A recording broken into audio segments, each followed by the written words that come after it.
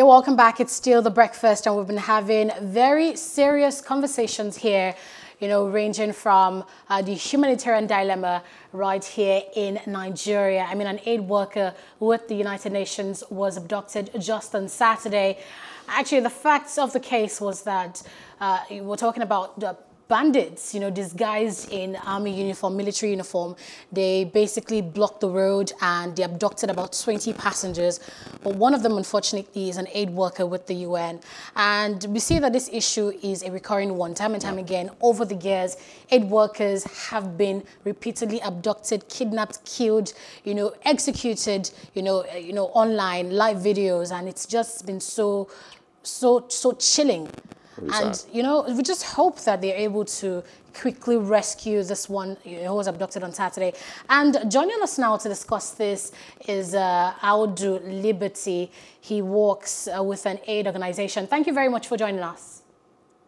So we'd like to find out, it's been very frequent, hearing news of, abduction of aid workers in Nigeria. What's your reaction to this news over the weekend, that there's been yet another abduction of an aid worker? Well, it is very unfortunate that this is happening, and the aid workers didn't do anything wrong. The only offense is that they are trying to help people who are the survivors of conflict. So you see them going into the interior communities where even the government officials and the army can't go to, but they are being abducted. It's really unfortunate, and this can't be allowed to be happening. But again, it's becoming a recurring decimal. And it baffles me that this happens on, and governments seem not to be doing anything. But I also understand the dynamics. The dynamics have always been that I stand to be corrected. And each time I say this, I take full responsibility of it. And that's to say that what's happening in the northern part of the country, particularly in the northeast and the northwest, is nothing but conflict interpretation. People are making money. And even the governor of the state, the Borno state governor, had come out to say that the army people are afraid, and has oftentimes accused the army of orchestrating this kind of thing. But I also feel disappointed that the aid to the governors, the media aides, are saying that despite the problem that insecurity has really been improved in the northern part of the country. So it's not about politics, it's about security. So people need to understand that Nigerian state, the primary responsibility of the government is to provide security. And if we do not address this, time comes when, because it's obvious now that the people who do this know that they can do it and get away with it. I am not convinced. There's no amount of story you will tell me. You can't convince me that the Nigerian army can't bring an end to Boko Haram. And I'm one of those who had argued that I don't even need the army to do this. You only need the mobile people to do this and allow them to do their job. We should remove politics. We remove corruption and security, conflict entrepreneur. Things will get better. All right, Mr. Hosseini, of course, we mentioned, the aid worker. He works with the UNHCR. But of course, it's not belittling the lives of the other 20 or maybe even up to 50 that were kidnapped alongside this aid worker. And so we're back to talking about insecurity, about kidnappings on a scale that we maybe have never seen before. You already, had started moving in that direction. But before we get into talking about the government's failure to secure a highway, because this is Maiduguri Damaturu Highway. It's not a planet. It's not a continent. It's just a highway, just roads.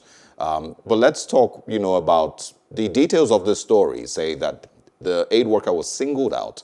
They were asked to show their ID cards. He showed his, and he was singled out. And of course, the rest were let to go off.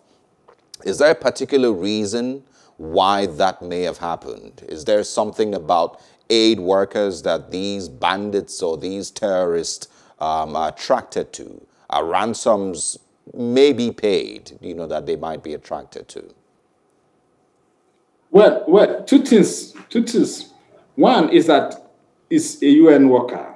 as a UN staff, when you take a UN staff, it's a big story. It's a national issue. It's a global issue. Because we are UN staff, it's a global issue. So they are making a statement. Two is that when you pick such a staff, you know they will come for negotiation. The UN will come for negotiation. Nigerian state will come for negotiation. Ransom will be paid. Okay? So you realize that two things are involved. One, we want to make a statement that we can do this. You know, they've seen him, they've taken him, they need ransom paid. Otherwise, another way around, they could also feel that, okay, these are people who are making the victims, the survivors, who are supporting the survivors. They could get angry and kill him because they are not even really happy because they are even providing intervention for people they expect to be suffering.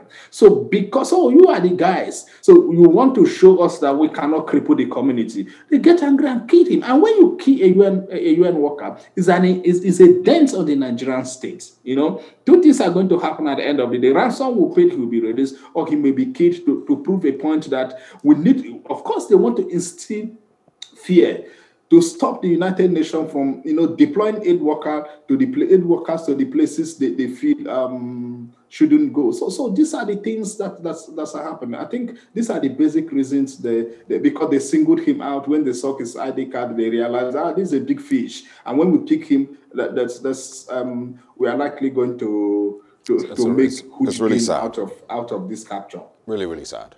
Mr. Hosseini, according to international laws like the International Humanitarian Law, the Geneva Convention, in situations of armed conflict, you know, it's stipulated that aid workers, vulnerable people, women and children should be spared. You know, your combat should just be with the military elements. But we see that the reverse is the case. When there are cases of insecurity, it's actually the vulnerable people and the people that should be protected that are now attacked, taken as hostages and all of that. They don't have consideration for that. And why do you think that persists? You did mention some points before talking about how, you know, this, you know, culture of impunity, they've continued and nothing's been done. But why else do you think this has become a new normal, especially in northeast Nigeria? Don't forget that people are talking about our Boko Haram members. You're talking about insurgents. What's their business with rule of engagement?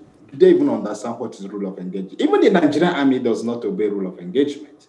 So why do you expect Boko Haram members to obey rule of engagement when even the institution, the Nigerian army, doesn't obey the rule of engagement? These are guys who shoot people with aircraft gun, you know? So for them, it's not about, what you're talking about, the rule of engagement doesn't exist as far as they are concerned, you know? So their agenda is to cripple the state, cripple the society. So that's what it is. So if you begin to talk about the rule of engagement, you can't be talking, of course, the Geneva Convention, it exists, the rule of engagement that has to be followed, children and women and other people. But you can't be talking about rule of engagement when you are discussing Boko Haram. You don't expect Boko Haram members to obey rule of engagement. They don't even understand what you're talking about. So when you talk about rule of engagement, when you discuss issues about Boko Haram, you're wasting your time. Because these are guys, the only understanding they have is to kill, destroy, loot, you know, raise funds through kidnapping and other rest of it. That's what it is. Not long ago, we heard a story of the United States coming in to rescue a citizen here in Nigeria that was kidnapped in Niger. The Nigerian government, of course, lately has also been, in some quarters, praised for its rescue of the Kankara schoolboys, and in the past, of course, the Dapchi schoolgirls. But some people may also rate them poorly with regards rescue of kidnapped persons in Nigeria. Do you, of course, from your observance and the things that you know, do you have any hope that this aid worker and the rest of them that have been kidnapped might make it out alive? Well, I pray not to go emotional, and I just pray I be myself. You see, we made mention of Kankara schoolboys. For goodness sake, for the sake of man and humanity, how do we define or how do we explain that over 300 persons were taken, and some say on a bike, and he didn't see them close to 72 hours. And the story we heard was that the Meiti Allah negotiated for their release. And the Nigerian state lied that they didn't pay ransom. Well, the Nigerian army eventually, stated that they, of course, through a military operation, were the ones who rescued the boys and not through Meiti Allah. As we speak today, there is no clear factual conversation about how the Kankara boys were released. The army claims they did that. The Zamfara state government, if I'm not mistaken, claimed he did that. The Meiti Allah said they did that. In short, there's also a story of how the vigilante did that. So when you have a country where there's a lot of impunity, a lot of lies, nobody is held responsible. As we speak today, nobody has resigned in the army for that huge failure. Nobody has resigned. We have not heard that anybody resigned. Nobody has been sacked.